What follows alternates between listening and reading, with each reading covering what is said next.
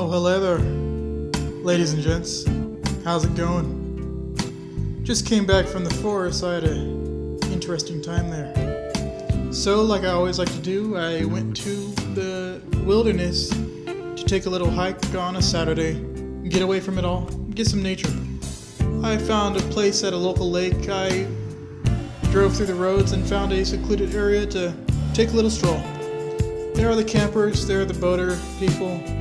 There are also another genre of people that I did not know hung out around this place. You know the other type. The type of ruffians that hang out around construction sites.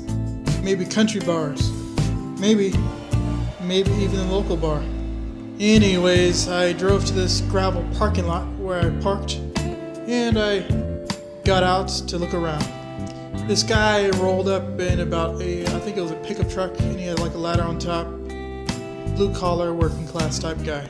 If he looked like anyone, I'd have to say he looked like Champ from Anchorman 2. You know when Ron Burgundy goes into Champ's restaurant and he's talking to Champ? They haven't seen each other in a long time, so Ron Burgundy gives him a friendly hug.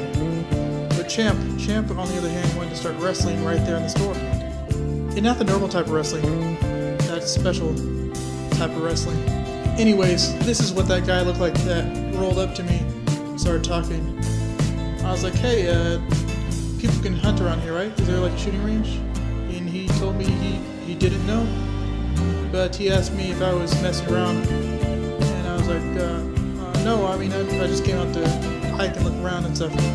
He worked the words messing around about 2 or 3 times into the conversation. So I was like, oh, no, I'm not out here with my girlfriend or anything, if that's what you're asking. Finally, flat out, this guy's like, you wanna mess around? I'm like, no, thank you, sir. Nope, and pause, and I just turned around, and I walked off. I just like walked, and eventually drove away, but I was like, oh boy, I'm in the woods by myself. This would be a lot funnier if I had people with me, but I'm kind of by myself right now. Let me get out of here. As I kept on walking, the gravity of the whole situation hit me. Wait a minute. The reason he was saying that was because this wasn't any normal parking lot. This is a parking lot where a bunch of these middle-aged guys come and mess around. So yeah, I decided to take a walk, clear the air a little bit. When I came back to my car, some other vehicles came with some ruffian-looking types.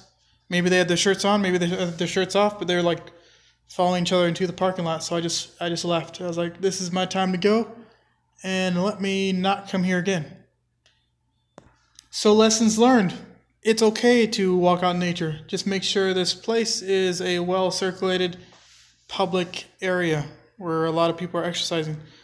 I should have known that, if you're starting to see a certain type of people coming around, and that's all that's coming around, and they're giving you weird looks, pause. It's time to get out of there and dip.